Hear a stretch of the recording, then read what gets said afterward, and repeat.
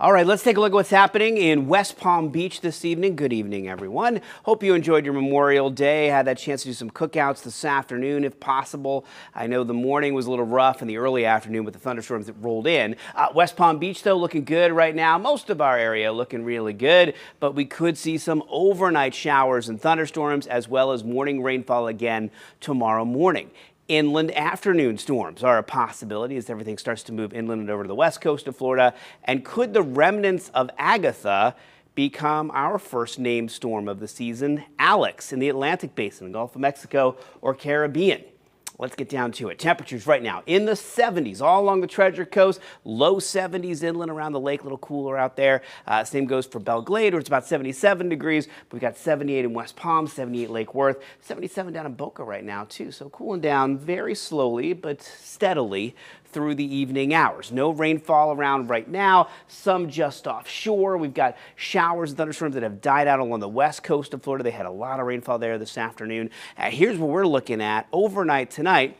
This trough, this big long area of low pressure, starts to move in along the coast, and by early tomorrow morning, we start to see showers and thunderstorms push in along the east coast. Then everything moves over toward the west coast of Florida in the afternoon. Most of our area under the risk for isolated strong to severe storms tomorrow, with the exception of the coast, but I still think we could see a few strong storms along the coast tomorrow morning. We get to Wednesday, rain chances go down a little bit, Thursday down a little bit, and then we start to turn our attention to what's happening down here.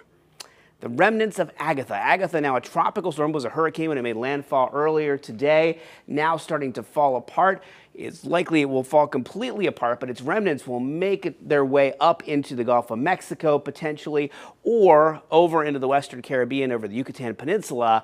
Either way, we could see some redevelopment as we get into the middle of this week. Hurricane Center giving it a 50% chance that that will happen this week. Computer models are all over the place, some moving toward the west coast of Florida, some south of Florida, some back over to Texas and Mexico.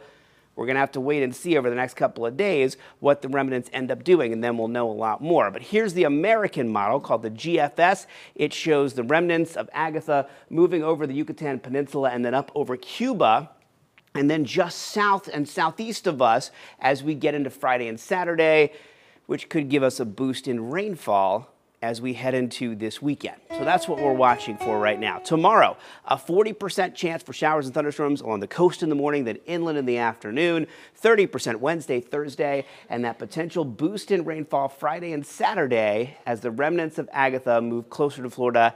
If that happens, we're going to keep a close eye on it the next couple of days, and we'll know a lot more if those remnants move back out over open water. Let's look at your first warning forecast.